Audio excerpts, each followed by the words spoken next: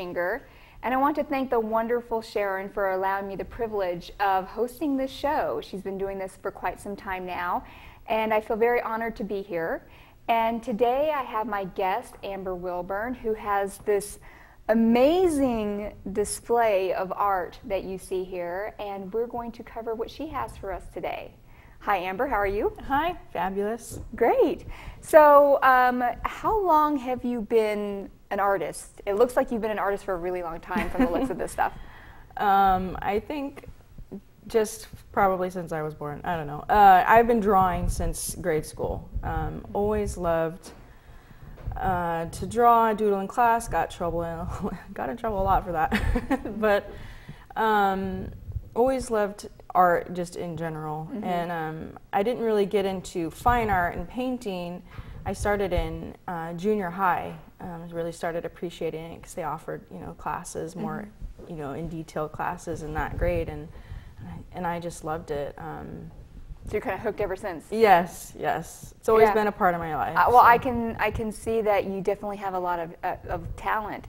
Now, you have a wide array of pictures. So we're going to start, there's just so many different themes. So we're going to start with this particular one we have right here. Can you tell us about the painting and the people in this? This one I chose to bring because it's very sentimental to me. This is my family portrait. And I have beautiful five, family. Thank you. I have 5 sisters. Your poor dad. And those are my parents in the middle. And it has sentimental value to me because my father passed this year in '99. And it just shows just youth, and I just love the painting. I love watercolors. I love playing with watercolors and all the different aspects of it. And so that's why I chose to bring it. Just something really sentimental to me. Well, I noticed too that they all look like they're around the same age group. It's hard to know who's older and who's younger and stuff. Is there a reason why you chose to do it in that fashion? Well, they're all women, so women don't want to show their, the age difference between us all. So I was graceful. Do all of us at our senior year portraits. And so they really appreciated that. Yeah, I'm sure they did. Yeah. I don't want anybody to know my age yet. I'm not ashamed of it. It's just, it's a girl thing. Mm-hmm. So now, let's start with the ones behind you. Okay. There's the furthest one, and you see one over on the end, and it has a pyramid and the camel. Now, what inspired you for that particular painting? These next few that we're going to look at are a series that I'm still working on, most recent. Mm-hmm. Motivated from my trip to the Mediterranean. So I took lots of pictures when I was there, obviously, and from those I composed paintings. Mm-hmm. And so this is a place in Egypt, obviously. It's recognizable, the Pyramids of Giza. And just one of the locals on the camel, and so this is actually a painting of a picture that you took. In the sense, I used pictures that I took as references. Mm-hmm. I try to stay away from just copying photographs. Right. Try to reinvent it in some way, but put your creative flair to the picture. Mm-hmm. Yeah. So, like the landscape in the background, the cityscape, that isn't really there. The pyramids they're kind of far off from the city. I wouldn't know. I haven't been there. Would like to go there, but haven't been there. But it's just, and it was an amazing trip. So it inspired me to do a series of the different places that I went in the Mediterranean, Egypt being one of them. So now, what's the location in the next picture next to that? Can you tell us? Venice, Ooh, in Italy. Yeah, yes. I love that one. One of my favorite places to go. They're all going to be my favorites, just to tell you. Okay, all right. Well, that's okay. I'm like that too. I have like 12 favorite songs. So the one next to that one, where it has the brick building. That's not recognizable, but it is the Acropolis in Greece. Mm-hmm. So you would normally recognize the enormous pillars, ancient remains there, and so there's the amount of pictures I took there is ridiculous, and to depict something that wasn't totally recognizable was kind of my goal. So just a really, really beautiful landscape there. And I love the colors that you picked. I love the, they just blend well, and they're very appealing as far as color-wise goes. They're very soft and subtle, and you know, I really enjoy looking at them. Now we have a completely different collection. So we'll start with this one in the middle here. Can you tell us about the pieces from here to the right? Yes, those are kind of along the same lines because I bought a lot of jewelry while you were there on the trip. I bought a lot of jewelry there, and while I was taking a class up north with a teacher, she wanted me to really spread out in my ability and just think of something on a totally different level. And so I started taking photographs of the jewelry and playing around with sketching it, and came about doing these paintings in a totally different way versus me maybe sketching out with pencil this first. I would lay the whole painting out and then paint it. But these, I just went at it as a total freer form, just started shading in colors and not really recognizing it as jewelry right away. You know, things blurred, and it was a very wonderful learning experience. So it's very contemporary looking, and at the same time, very, I don't know, I want to use the word classy. You know, this piece over here kind of reminds me of a piece that would be more Native American piece. So now, the jewelry pieces that you picked, these were all ones that you got on your trip? Yeah. Okay. So, like, this is an earring that I purchased in Croatia, and the filigree of gold and the level of their jewelry is absolutely beautiful. So just to start with that. And I just worked on the intricacy of that piece, and then, you know, this is a necklace from Egypt actually, and their beadwork is real fine, and it does have a Native American look with the sheath type. And this one is from Turkey on the end. It was a silver piece with black onyx, and it was a lot of fun to do something really different, more modern than my typical landscapes or portraits. Right, and then we have the one right behind me, this one here, which looks like a bangle. Yeah, that was a silver piece also from the bazaar in Turkey, and I couldn't get enough of that stuff. And it's wonderful. You just put it up there and they weigh it. Well, I've seen like some of the Turkish jewelry. They just have some really gorgeous pieces that I probably would have to pay a lot of money to bring all those pieces back that I would fall in love with. So yeah. It's good I'm not in Turkey. I would be in trouble. My husband would shoot me. So now, what inspired you to pick these particular pieces of jewelry? There's just, you know, so many pieces just that you when could I was shopping, or oh no, as far as painting, but yeah, painting. Because I'm sure you bought a lot more than that. Oh, of course. Yes. Just the detail and I mean, for a bracelet, you look at that painting and you just see all these tiny little design in it, and it was just, I was like, I want to blow that up. I want to show the detail in those pieces and make it not even recognizable as a piece of jewelry almost. So right, it's absolutely gorgeous. Now you brought some other pieces as well. Yes. So I'm going to move this one.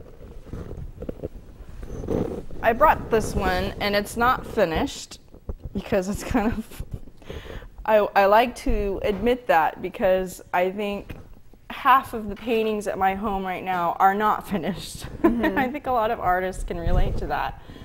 Now, is it that you just kind of start to change your mind and decide, I've lost interest, or if you come to a plateau of, I don't know what to do next, or in this case, this was supposed to be my series on my trip to the Mediterranean, and this is the Topkapi Palace, and there wasn't anybody in the picture I took, but I felt like it needed something to draw you in, and so I started painting this lady, and then I really didn't know where to go with it. I didn't want to, it was like the fear of putting in this not right looking face. Right. So you're just kind of like, let's just pause it for now. Well, maybe I could have you model for it. There you go. See, put it Arlene. That's my goal. It's going to be Arlene here. Yes.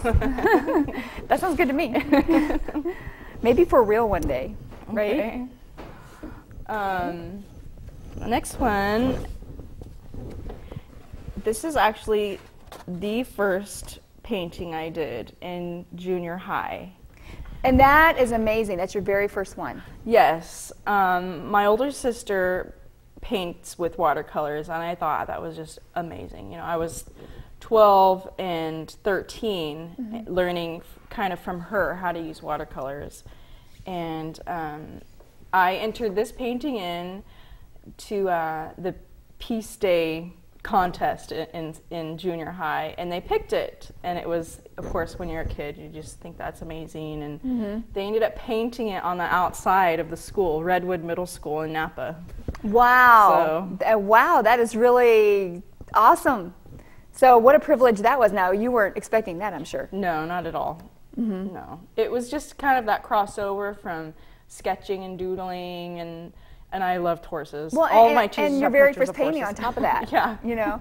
So now, is the painting still there on the school? I don't know, actually. I haven't been there in a while. So anybody in Napa, you need to go see if this painting is Redwood. still at Redwood. Yes. That is really wonderful. And that's a really cool story. So that must be very sentimental to you then. It is, yeah.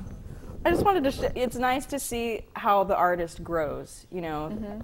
So, and this kind of was my next phase of watercolors. This is one that I entered into the fair. My father always encouraged me to be involved in local art and, you know, in contests, and, you know, and it really helped me grow. It helped me appreciate that I did actually have some talent, right? You know? Which you do, obviously.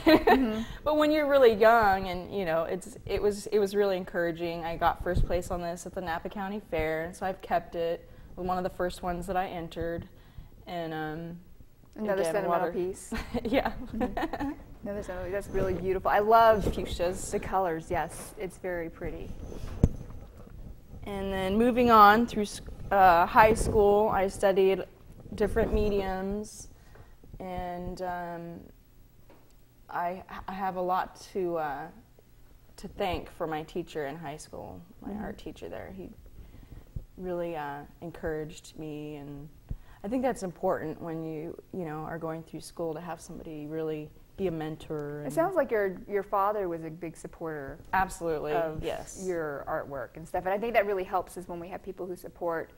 You know, because I have friends who are artists and in many different facets, whether that be acting or, you know, painting or whatever else, and they're just like, go get a real job, you know, and things like that. So I think it's really important to be supportive of people's dreams, and it sounds like you had that backing. Yeah. Yeah. Now, tell us about this particular painting. Is it somebody that you knew, or something that you saw from your mind?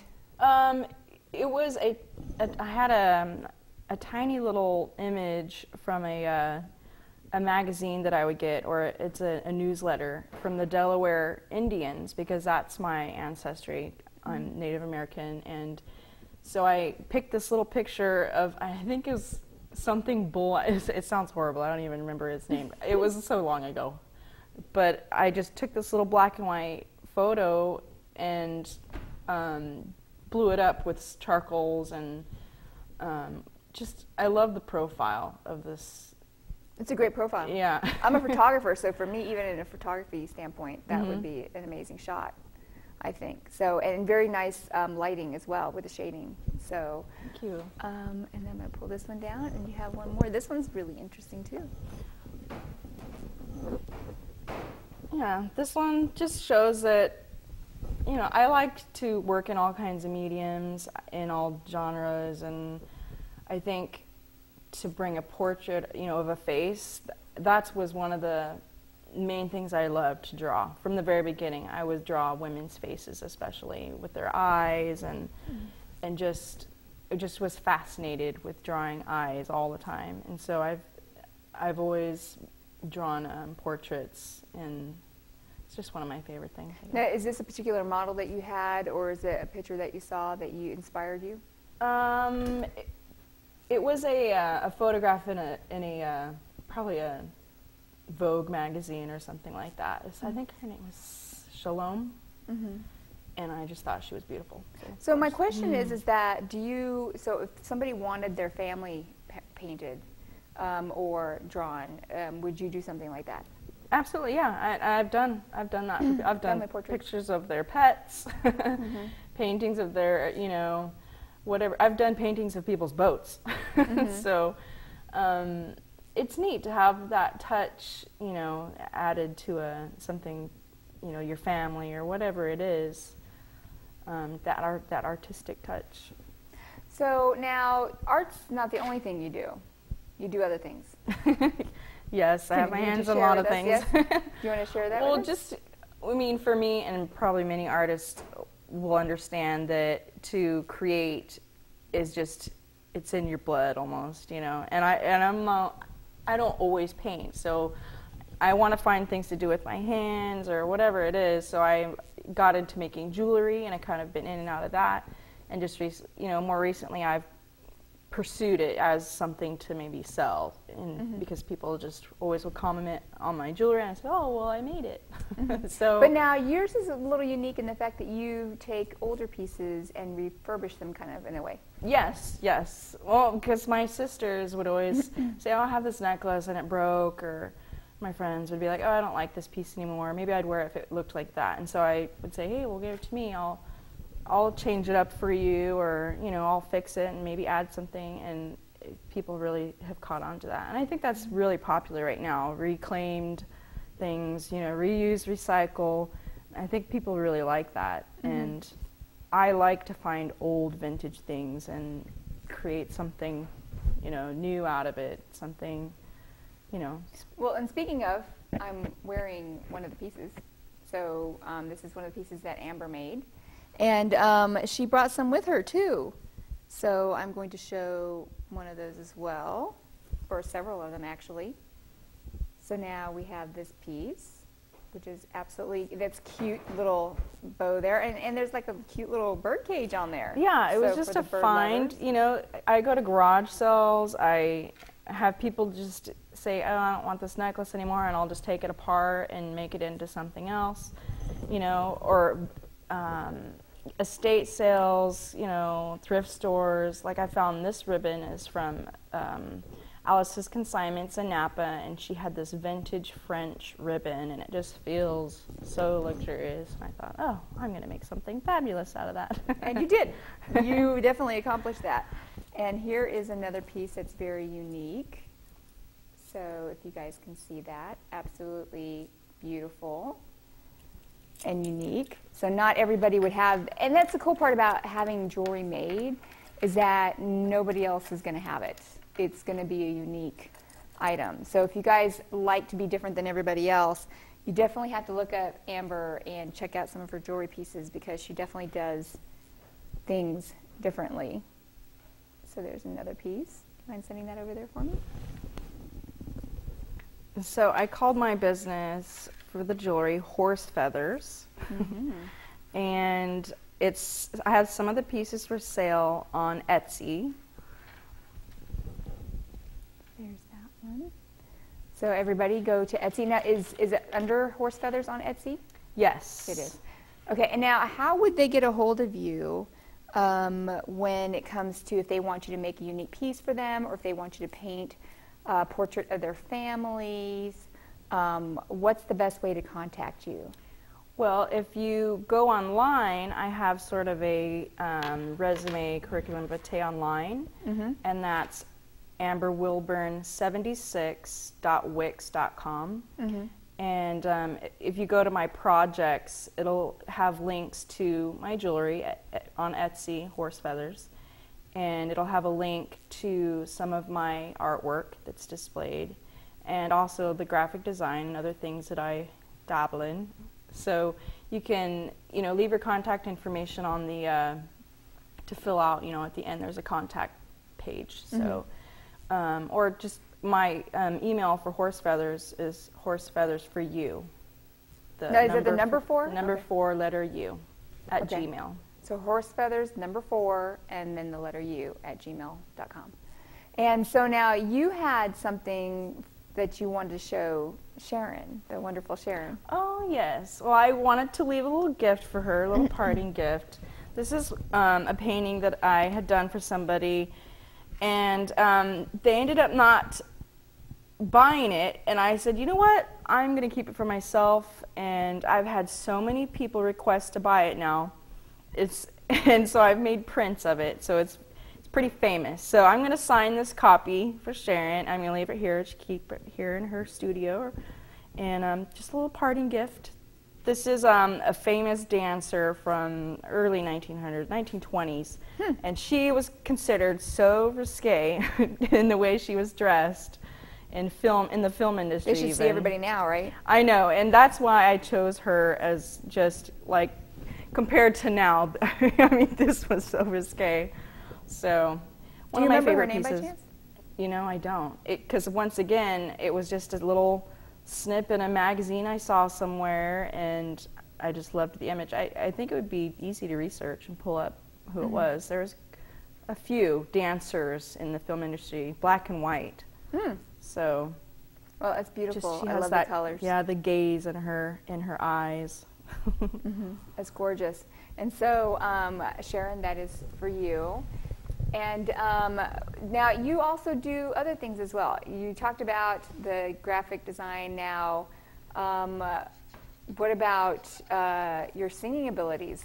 Oh, we're going to bring that up too. Yes. This is the Amber show. It is today. Yeah, I've been involved in music since I was young. Also, again, my father put me in piano as a child, and I despised it. I quit at a young age with piano, but I realized, you know what, I do love music, and learned guitar. I was involved in a few bands through high school doing drums, and it's just been with me. I can't kick it. So now, how do they hear you? Are you singing anywhere, or can they go somewhere to listen to you? Recently, I have recorded with Come Get It Records. Wayne is the CEO, and he has posted through Reverb Nation our first cover song single, and it's under Amber May, M-A-E, on Reverb Nation, and it's featuring Neff, one of his other artists, and it's very exciting. It's a little different. I sing kind of folk, and blues is kind of my background, and he's really twisted it around into something really, really, just really cool. Really fun. So, yeah. Now, so once again, we want to thank you for joining Arts in Action. Our time's almost up. So Amber, they can find you on Reverb Nation. They can reach you at Horsefeathers, the number 4, and the letter U @gmail.com. And I want to make sure that you guys know to watch our shows, Arts in Action, on Saturdays at 5 p.m. and on Sundays at 2:30 p.m.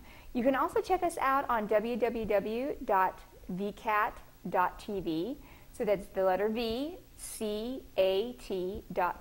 And you can join us and see all of our wonderful shows. So thank you for coming, Amber. Thank you. It was a pleasure. I really appreciate it.